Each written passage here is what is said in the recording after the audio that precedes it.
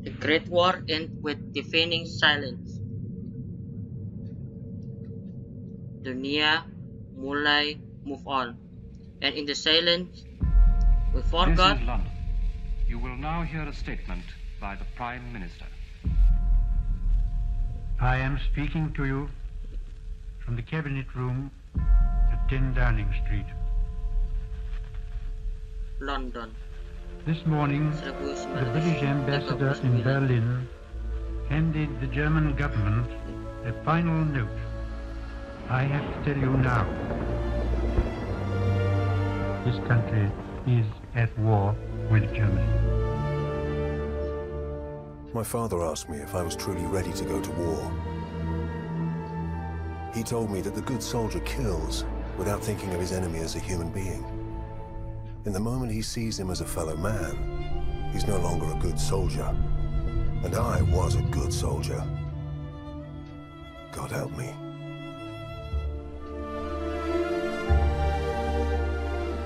Within each of us lie the seeds of an undefined greatness. We are the fathers of our own future. That future must be chosen, nurtured, guided. It must be driven with conviction.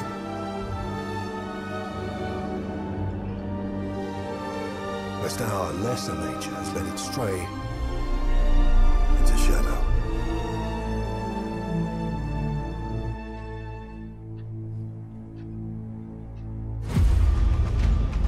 The World War II finest moment, darkest hours.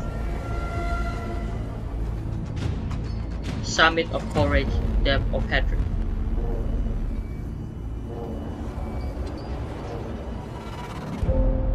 Norwegia 1940. Apa yang terjadi di Norwegia pada tahun tersebut?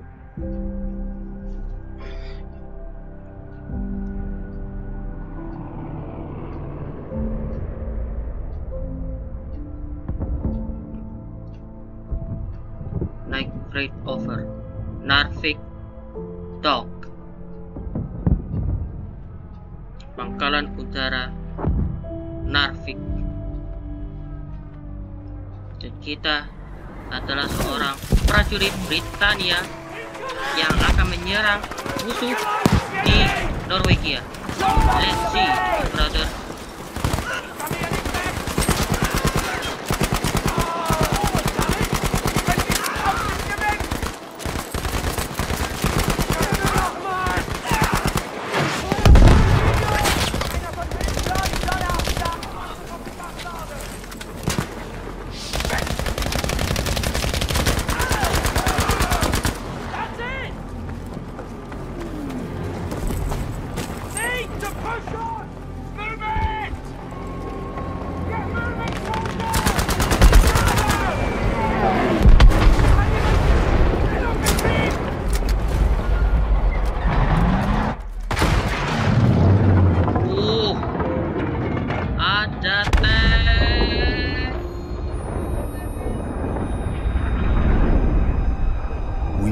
Everywhere, in every condition known, using weapons we had never dreamed of. But death is death, no matter where you Libya are. 1941. Same in every language. Tank. Kita menjadi tank. Apa yang terjadi di Libya tahun tersebut?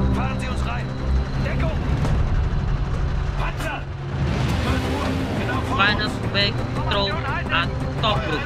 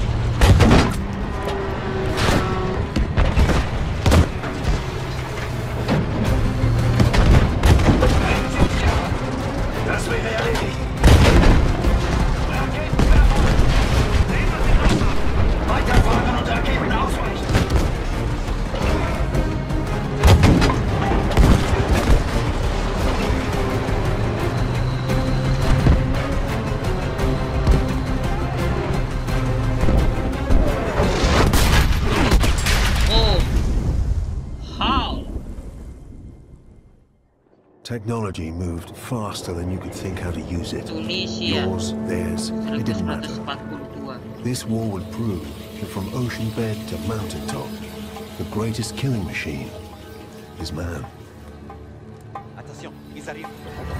Kita menjadi seorang sniper.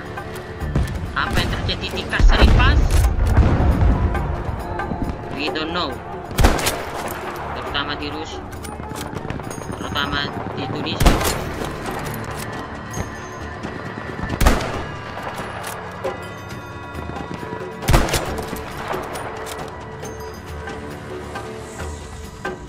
Cek sekali lagi apakah ada musuh. Aman saja saudara. Ayo maju.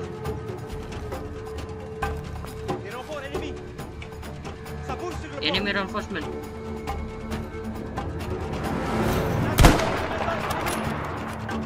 Ada pesawat. Pesawat musuh. Berhati-hati.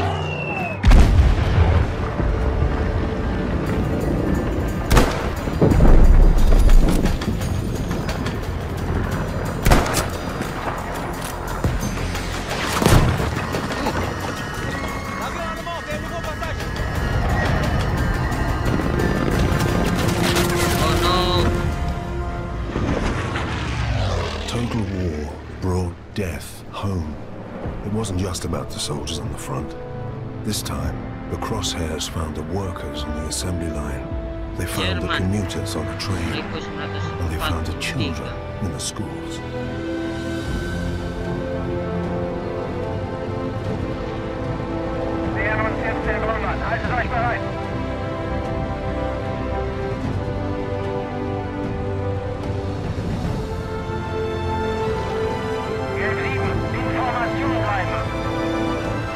Apa yang terjadi di Jerman tahun tersebut?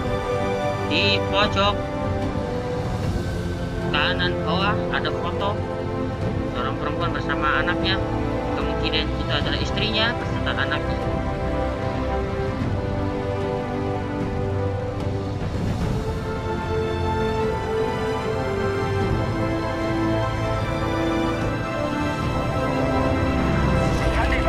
Hamburg.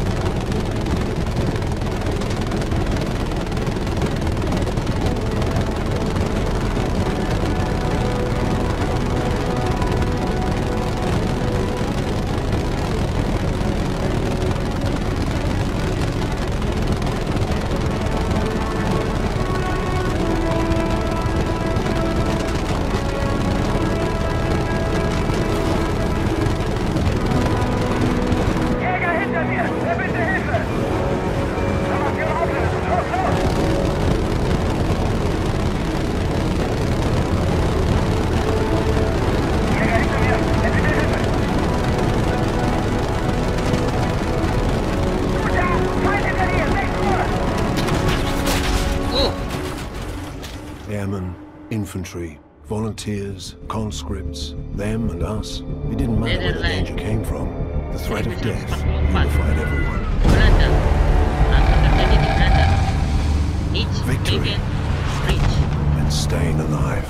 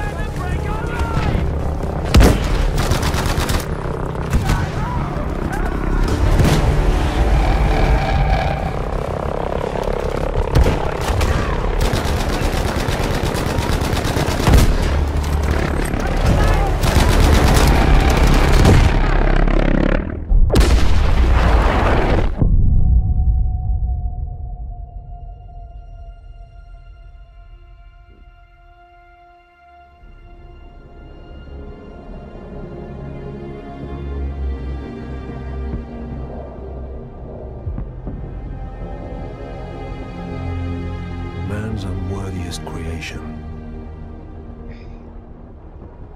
What led it back to us? Does a hidden hand guide it? Birthing us in violence and blood? Ending us in fear? Alone?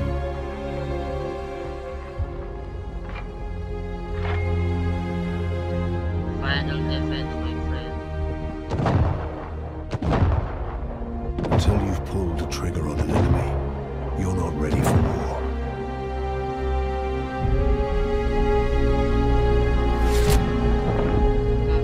You're only ready to die.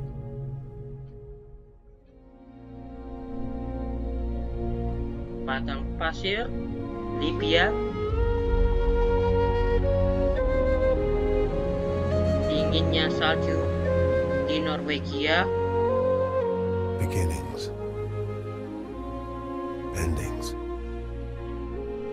In dan between one panasnya and the other. di Berlin. Between first and last. Always searching. Sometimes finding. Brothers. Sons and daughters. Mothers and fathers. We have no world without them. And there is no other world. For them. Respect for the hero. Respect for everyone who involved in the biggest war in the earth.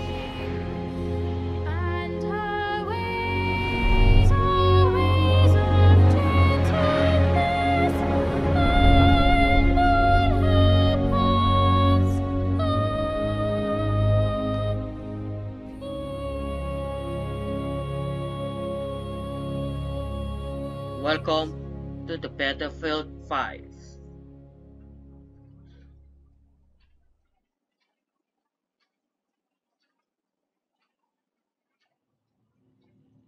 Dibuka dengan permainan yang epic, gameplay yang memuaskan, dan visual yang luar biasa.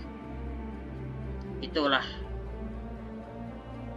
kehebatan dari Battlefield 5.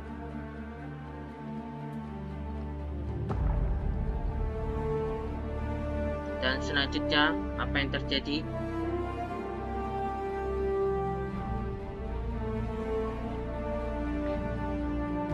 Ini dia, War Stories. Oke, ini adalah salah satu game yang bisa dibilang sangat luar biasa dan sangat wow gitu loh. Menurut saya nggak bisa berkata-kata lah, no comment for this game. Kita dibuka dengan berbagai macam perspektif, mulai dari musuh, allies, maupun apapun, dan kita bermain di perspektif di daerah mana? Libya, Tunisia, Netherlands, Norwegia, dan masih banyak lagi. Dan kita akan kita ketahui di Battlefield 5. Apakah sistem ceritanya sama seperti Battlefield 1, di mana itu dibagi dalam beberapa part, atau satu kesatuan seperti di game-game FPS sebelumnya? Kita tidak tahu. Dan sepertinya kita selesai di sini. Kita mulai dari ini, kita melihat di sini ada War Stories, dan ternyata kita dikasih banyak sekali di sini. Oke, ini dia introducing untuk Battlefield 5, dan kita akan bermain di 4 part. Beda dengan sebelumnya yang bermain di 5 chapter, kita bermain di 4 chapter. Under No Flag, Northlist, Terralier, dan The Last Tiger. Itu yang akan kita mainkan.